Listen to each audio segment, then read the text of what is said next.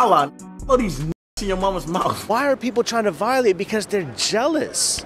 The more we respond in a negative manner, it shows jealousy, it shows insecurity within us. But have you asked yourself, prior to this time that Prettyboyfredo mentioned the name of Allah, let me ask you this question right now. When was the last time he even said the name or the word Allah? Prior to this video, when was the last time? What if this was the first time he's ever said Allah subhanahu wa ta'ala's name? Wallahi, you take it for granted. This is probably the first time Prettyboyfredo ever used the word Allah in his life. Now, first, can we just acknowledge how special that is? Can we just acknowledge that why don't we all just invite him to Islam? Let me ask you, Prettyboyfredo, you watching this? Maybe, maybe not. Maybe my people shared it with you. Maybe they haven't, but Prettyboyfredo, do you believe Jesus is God, or do you believe he was someone sent by God? Because if you're someone who believes he was sent by God, well, that means that you're on the same line with the stance that the Muslims believe in. WAYOFLIFESQ, keeping it 100. Assalamu alaikum, welcome back to another video right now. Currently here in Boston, Massachusetts. We out here. You see that? See that? No, because you got the bokeh, you got the lens burst, so you don't see that at all. We out here right now. Subhanallah, got some important news for you guys. Ooh, you hear it? You see the people. You see the theme. You know what it is. Oh, you seen the title? SQ, what you gonna talk about, huh? SQ, what you gonna give me that's new? Who you gonna tell, huh? You gonna tell me something different that another Muslim YouTubers told me about Prettyboyfredo? No. Probably better. Probably something different. Probably the same thing. I thought that reminders benefit the believers. Last time I check, reminders benefit the believers. So how many times we gotta like say it? And guess what? If this message is repeated over and over again, instead of being like, yo, why are these dudes like saying the same thing? Why don't you ask yourself, why is Allah allowing me to hear the same message over and over again? Anyways, guys, let's get into this video right now. You've heard it. It's not new. It's not new. SQ, you late. But I wanted to gather my thoughts on this before I actually shared any of my ideas on the matter itself. So first and foremost, you guys got to understand something, bro. That Americans are different. You understand? Like, first of all, Americans are extremely ignorant when it comes to, religion, knowing other religions. It's not just Islam. Other religions overall. It's not taught in our schools. It's not like the UK. See, in the UK, in your school curriculum, you have something that teaches you about other faiths and cultures. That's a beautiful thing. In America, we don't have anything like that at all. That's why when you watch some of my social experiments over here, you see, I have to cut out all the funny stuff that people say. People say some ridiculous funny stuff, but I got to cut it out sometimes because it's inappropriate. You understand? So Americans by nature are ignorant when it comes to other faiths, in particular Islam. So yeah, you hearing him, Prettyboyfredo, and you heard the clip. I may or may not decide to play it again depending on post on how I feel. Allah, all these in your mama's mouth. Allah what, bitch? What? This thing might be a terrorist. Hold on, man. Allah, hold on, man. Allah what? But as of right now, I need y'all to know something right now. Like, look, this dude, he speaks how he speaks, right? He speaks like he's from New York, but I did some little Google magic on this dude. He's from Florida, apparently, and this dude is adopted. Can you believe that? He has adopted father. He has adopted parents, right? So now, not only is this person at loss, as Allah subhanahu wa ta'ala said, wal asr, innal insana lafi khusr, all of human beings. Why do I make it in the public? Because these dudes is lost. I'm here. You're here. We're here. We're all da'is, guys. It's not because I have a YouTube channel that makes me a da'i or more above you or more higher than anyone. Absolutely not. It's all a part of encouraging you guys to get out there and do some stuff. Who's going to stop me? I'm making a video right now. Who's going to stop me? People are watching. People are like, what this guy on? Huh? Is he a Real Madrid fan? SQ, I'm unsubscribing right now. I wish you understood that I don't even watch soccer, football, call it what you want. I don't even know a player from Real Madrid. You know what I'm a fan of? I'm a fan of the drip. I'm a fan of the drip. I got some purple in this. I got some purple in here, so I'm rocking them. Does it match? Maybe. Or maybe not. I could care less. But I care about the drip. I don't really care about the teams and all that sort of stuff. Guys, they don't pay me. They don't pay me to wear this stuff. Who cares? Anyways, let me ask you a question. Why are you upset? Are you upset because, you're angry or you're hurt? Why are you hurt? Oh, because he disrespected Allah. Oh, these nuts, blah, blah, blah. You have to understand that this is how certain people talk. This is how his generation speaks. So you got to level up with them. You understand? You got to speak to them at the same level. And you have to understand, when people are using the N-word, they're using it as like a noun. You understand? Like, people use it in a regular terminology. They're not trying to racially slur anyone. Now, depending on each culture, I know in New York, I don't know about Boston over here, but in New York, it's very, very common for people to use the N-word all the time. But the thing is that most people are using it as nouns. Let me give you an example. I'm a teacher, you know, might as well give you an example. Okay, here's the example right now. My cats are at home. And I just found out when I got home after my trip from Boston that these didn't eat their food. Now, you see, the way I use it shows it as a noun, but I personally don't use it in my vernacular. Now, I'm not going to talk to you about how Prettyboyfredo does not have a good vocabulary and he should change up, you know, his vernacular a little bit. That's not what this video is about. But why are you hurt? Why? Why are you hurt? You think that Allah's shine and glory has been down? Allah is Al-Majid. Look it up. Look what it means. Allah subhanahu wa ta'ala is Al-Jalil. Look what it means. Find out what it means. Don't think for a second right now that, you know, Allah subhanahu wa ta'ala has so many other names. You're not using Allah's names to your advantage. That's the problem. That's the problem. No matter how many people try to violate Allah, His deen, the Messenger sallallahu alaihi wasallam, they can't get violated. This religion is perfect. Why are people trying to violate? Because they're jealous. The more we respond in a negative manner, it shows jealousy. It shows insecurity within us. You understand? We have nothing to be insecure about. Yet, we are made to feel insecure. So what do? Fight back, want to burn cars and doing some dumb stuff. I had a crazy conversation with this French lady today. Crazy, in the elevator. You would never even known. French, and I asked her, I said, yo, do you guys like are racist towards Muslims over there? I'm hearing you banning the hijab. This is your chance to tell me. And I had like maybe a 30-minute conversation with her about everything. And I'm going to share that with you with a separate video, inshallah. This video is about apparently Prettyboyfredo insulting Islam. Did he? Or did he just expose how ignorant he was? Now, just because obviously, you know, people can't insult Allah or His religion or His deen, you know, or the Messenger sallallahu alaihi wasallam, and, you know, nothing can bring their shine, that doesn't mean that we allow people to do it.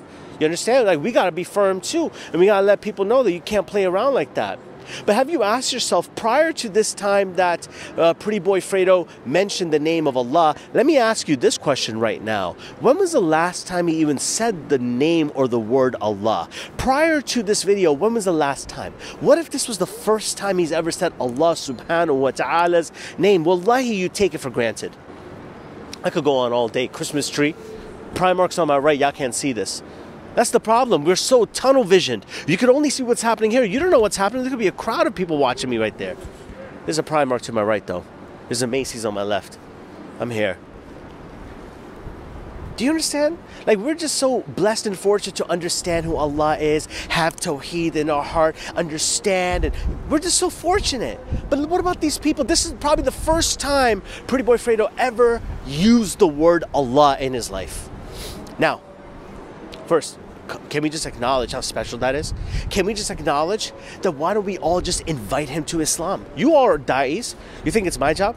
You think it's some famous YouTuber or some popular YouTuber or a YouTuber's job or an influencer's job or someone who's at the same level as him? Absolutely not. Any one of you guys can invite him to Islam, and that's what we want to do. I want to invite Prettyboyfredo to Islam. Why? I had a great conversation, and this is going to be a separate video that you're going to see about my Uber driver realizing that he's a Muslim. And this brings me to the point that people don't know that they're Muslim. There's a lot of people who accept Islam. Reverts out there, shout out to you, and tell me in the comment section below if this is true or false. When you find out about Islam, you realize that, yo, this isn't new. This is something I always believed in. When my boy Jordan watched this video right here, with my boy Jordan, he was just like, yeah, I already believe in that. You understand? There's certain things that are in the human DNA, in our fitrah. There's certain things within us innate that call us to worshiping Allah alone. And Islam, the Tawheed, the understanding of Allah, the beauty of it allows people to shake up all the debris and garbage that's covering their heart. And see a perspective that they're like, whoa, this makes sense. What I was raised upon doesn't make sense. Let me ask you, Prettyboyfredo, you watching this? Maybe. Maybe not. Maybe my people shared it with you. Maybe they haven't. But Prettyboyfredo, do you believe Jesus is God, or do you believe he was someone sent by God?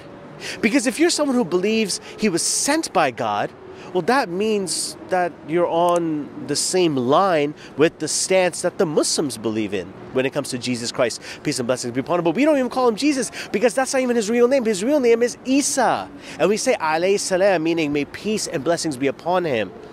Well, if you believe that Jesus is a messenger of God, someone sent by God, just like Moses, Abraham, Jonah, Jacob, and all the other messengers of God, including the last and final messenger, Muhammad, peace and blessings be upon him, the one who we learned all this information from, who was a brother of Jesus Christ, peace and blessings be upon him, a brother of Moses. And some of y'all haters out there, you fake Islamophobes, Christian people, and real Christians wouldn't do this. A real Christian wouldn't come over here and start dogging Islam and saying nasty things in the comment section. You guys are in a cult and you don't even see it. It's a blind spot. I don't expect you to see it right now either. So guess what happens? You feel, you agree that, look, Jesus is someone that God sent to teach people how to worship God. I believe he was sent by God. I don't believe that he is God. Well, that makes you half Muslim already. What's the other half, SQ? Well, do you believe that only God is worthy of worship? Are you nodding your head right now, sir? Well, that means that you are a Muslim, my friend. Congratulations. You have just unlocked the entire key to paradise. Now, anyone could just claim these things, that they believe that Allah, God, the worshipped one, is the only one worthy of worship. They could say that. Huh? Anyone could say that.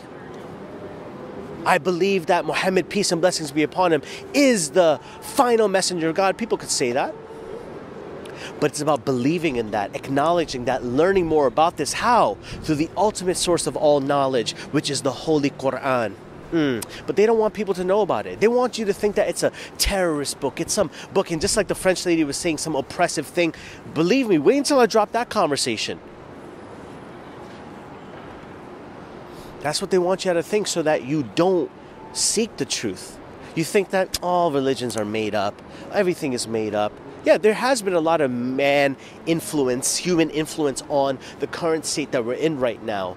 You know, and Islam is included, by the way, in how things are treated culturally within our faith. But we have an advantage over every other faith. And that advantage is, sir, that we have the original texts, the original sources to our information. You understand? We have the Quran intact with how it was revealed over 1400 years ago. We have the narrations of the Prophet Muhammad, peace and blessings be upon him, which has been witnessed and attested by hundreds of thousands of people. Thousands of people. It's there. There's scientific proof and evidence to how his sayings have been cultivated and calculated and just arranged for us. This is the advantage that Islam has. This is what Islam has to bring. And any Christian out there, you should be using Islam as a resource. When you are having a debate between you and another Christian, or you with another denomination Christian, even though you should not have any conversations or debates with anyone, because guess what? The war against, it's not a war against Islam. It's a war against Allah. It's a war against Tawheed, the oneness of Allah. We're all in the same boat, guys. We're all being targeted. And what I found out from France, if it is true indeed, that means that, guess what? I asked the question, well, would a Sikh have to take off his turban in school if you're making a Muslim woman take off her hijab in school?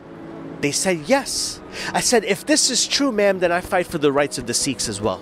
I fight for my Sikh brothers and sisters' rights too. If in France they make you take off your turbans, if this is true, someone confirmed this for me, in schools, the same way they make the Muslim girls take off their hijabs in schools, if they make the boys or even the girls who have the thing in the front take it off for school, just know that that's wrong. And your brother SQ fights for your rights too. I'm gonna fight for it too. I'm gonna fight for it too. I am. I'm gonna do that. So here's the message of Islam. It's really, really simple. Believe in no one but Allah. Nothing, no money, not yourself. You only believe in the one, Allah. You believe that the messenger Muhammad, peace and blessing be upon him, is the final messenger of Allah. You're a Muslim. If this is what you believe, if you believe this, then you're a Muslim. Invite him to Islam. You never know. You never know. Umar bin Khattab walked out of his house ready to kill the messenger sallallahu alaihi wasallam. Today he is buried next to him. You don't know people. You don't know how their end will be. But some of you are still going to try to get in the comments. Ha ha ha. Brother, wait until he gets in his grave. Oh, brother, wait until he meets Allah. Oh, brother, wait until he sees the hellfire. Why do you want someone to see this? Why do you get excited to find out that a person's going to go to hell? Why? Shouldn't that make you sad because it makes you and I look like failures for not delivering the message? It's all about perspective. It's all about perspective. This is our job, this is our duty, to stand and proclaim there's nothing worthy of worship except Allah. And indeed, the Messenger Muhammad sallallahu alaihi wasallam is his last and final messenger. I love you all for the sake of Allah. This has been your boy SQ coming from Boston. I'm going to give you my story about my Uber driver tomorrow, inshallah. I'm going to record it after Fajr. I'm going to come out here and do some more videos, some more things. You know, I love you all for the sake of Allah. Hope you guys enjoyed this video. Hope you guys enjoyed these outside videos. Some of you are like, why you walk, SQ? Because I do. I like it. I'm me and I do me. That's me. That's what I do. But anyways, guys, hope you guys enjoyed this video. Hope you have benefited from this. A lot of people are staring at me. It's cool. You can stare. I'd stare at me too. I don't blame you. Love you all for the sake of Allah. Check out some of the other videos right over here. Or don't. That's a suggestion too. Don't check it. That should be a suggestion. Don't watch any more of my videos. Cancel me. Go ahead, cancel me. Go ahead. Enjoy yourselves. Have fun.